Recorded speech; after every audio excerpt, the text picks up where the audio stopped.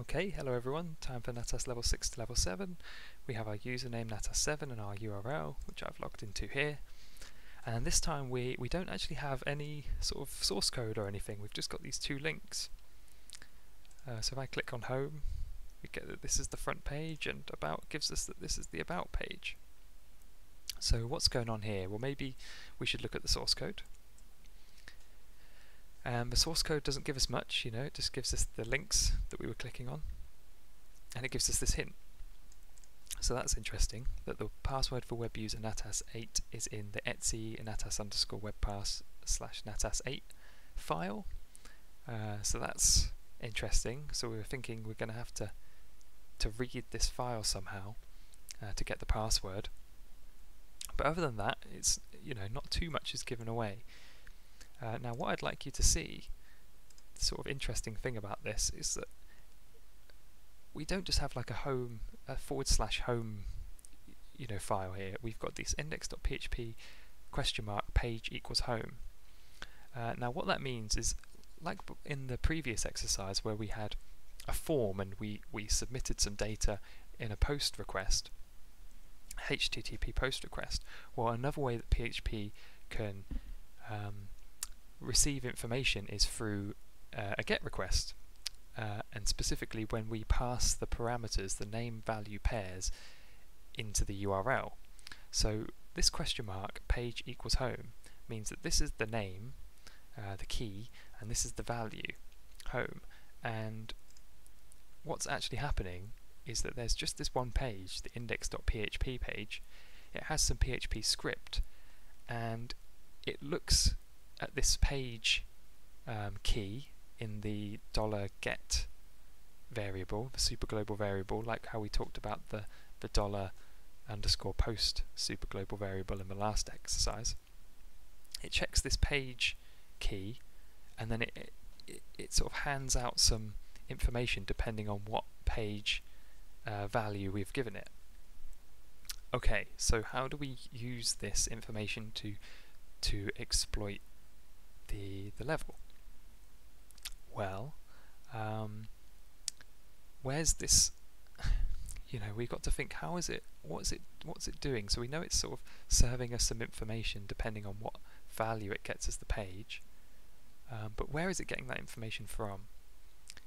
Is it just literally taking some information from like a file that's easily accessible on the web server? So one thing we could try, you sort of bear with me on this, is what about if we just typed in home?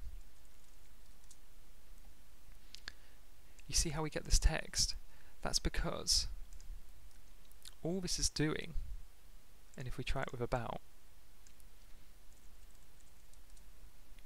this is the about page. So all this is doing is looking in the sort of the current directory for a file called about, and then it's pushing that data from that file onto the page. And so you have to sort of get your head into this gear of thinking like, well, if it's just finding pages on the server and pushing the information to this index.php page, can we point it to that etc Natas webpass Natas8 password file, and will it just push that data to this page? And so that's what we can do, right? We can just specify that particular file and see what happens.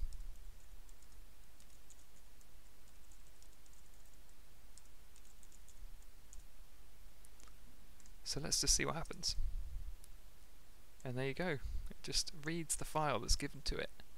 Pass this equals. Now obviously there's an intuition there, right? Maybe you wouldn't think to try that straight away, but once you've got a little bit of an understanding of how these PHP forms are working in the background and where the problematic, the sort of misconfigurations might be, you can start to sort of have a picture of what's going on here. Another thing that you could have done is, instead of sort of trying to reason the same way I did, you could just put some random stuff in here. And this is a gold mine, okay, because there's an error message here, and an error message gives us information, so they should suppress this error message. We shouldn't be able to see this. And the error message is saying this include. So what we can see in this include brackets here is that there's a PHP function called include going on, and it's literally just taking the value which we put past the equals as its argument. Now, how does that help us? Well, we can then go PHP include. Go to Google,